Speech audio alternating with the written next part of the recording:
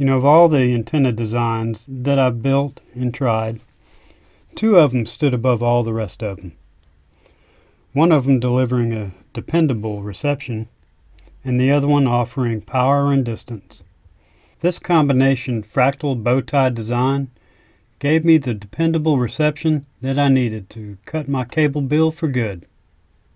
And here are the materials that I used to build it. Okay, what I've got here is some 12 gauge household wire, some number 8 screws and washers, a matching transformer, and a piece of wood.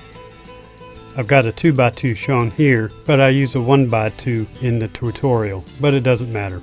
White PVC material works just as well. First, I'll install my screws 4 inches apart and about 1/4 of an inch from the edge. And we'll leave the screws up about 1/4 of an inch. Next, I strip and cut 2 wires 15 inches long, and we'll sand them down from top to bottom to make sure we have a good contact. We'll run the first lead wire as shown here. And here's the second lead wire. Notice how they cross over. I use a piece of plastic tubing to keep the wires from touching. Next, I strip and cut 8 wires 18 inches long. Then I'll use a Sharpie, marking the center of each element. Then I'll make 5 marks 1 inch apart on each side of the center mark. Next, using a pair of needle nose pliers, I'll bend each element at the marks I marked until I get a shape that looks just like this. I'll do this to all 8 elements.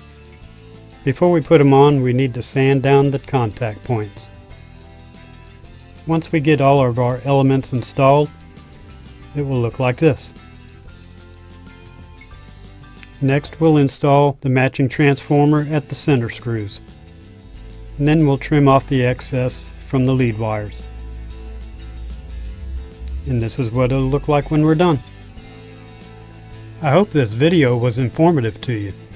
Hit the subscribe button, and if this antenna works well for you, come back and let me know. I'd love to hear from you. Thanks for watching.